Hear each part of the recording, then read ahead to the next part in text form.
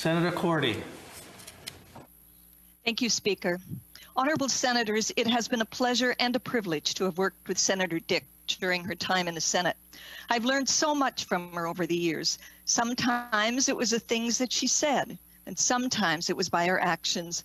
Lillian is a brilliant, hardworking woman who never backs down from a challenge, as we saw with her work on S3, an act to amend the Indian Act, the elimination of sex-based inequities in registration, or on the day she stood in the Senate chamber to tell us of the harassment she received as chair of the Aboriginal Peoples Committee on June 11, 2019 by several committee members.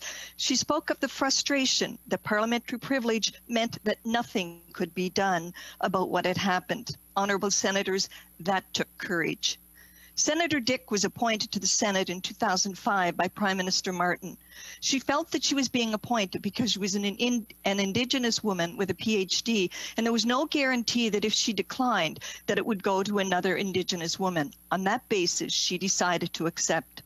Last week, I spoke to Senator Dyck, and I said, Lillian, you've done incredible things in the Senate that have made a huge difference in the lives of so many. Of all the things you have done, what do you want people to remember most? She replied that it was the little things that were most important, the things that meant so much, but that may not be remembered by everything.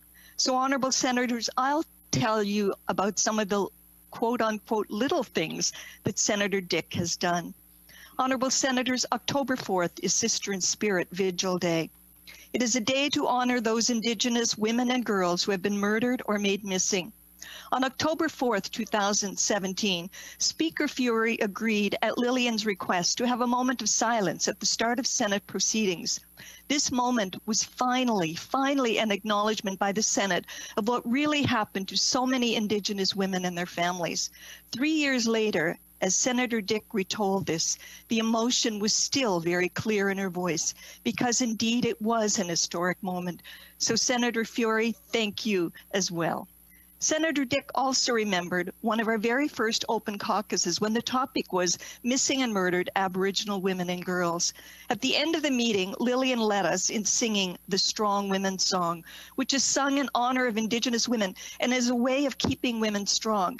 She did admit that it was her last public singing event. Lillian was the first chair of APA to have a smudging for missing and murdered Indigenous women at the committee. She was also the first senator and chair to ask Aboriginal youth to be witnesses at APA meetings.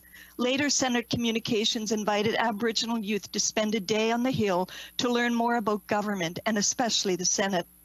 Lillian believes in the importance of getting Aboriginal youth involved and getting their input, because it is their future we are talking about.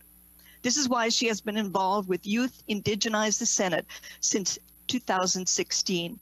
We do know that the fastest growing demographic in Canada is Aboriginal youth. Honourable Senators, Lillian Dyck is an incredible woman.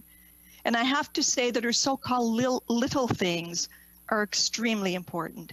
She continues to work to stop systemic racism against Indigenous people, and particularly racism against women. Senator Dyck, my friend, you have made a difference. You will be missed. Thank you.